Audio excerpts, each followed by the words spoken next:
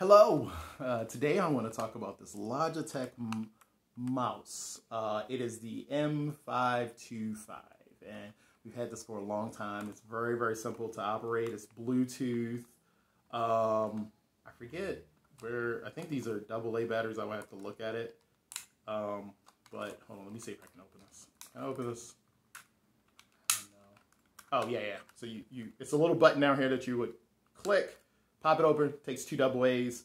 These things last pretty long. I haven't had any issues of it, dying quickly. Very, very simple. It's an on button here. Flip it. And you see this little indicator right there that just tells you it's on. Turn it off, it goes away, and turn it back on.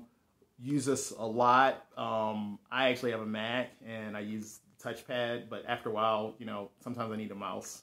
Especially when I'm, kind of doing certain things, a mouse is a little bit better. So it's a wireless mouse, really, really good.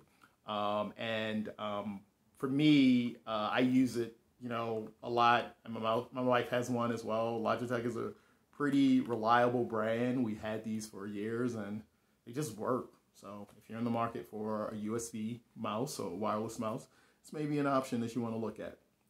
If you got any questions about this model or any other models, let me know. We may have used it or we have some insight into it.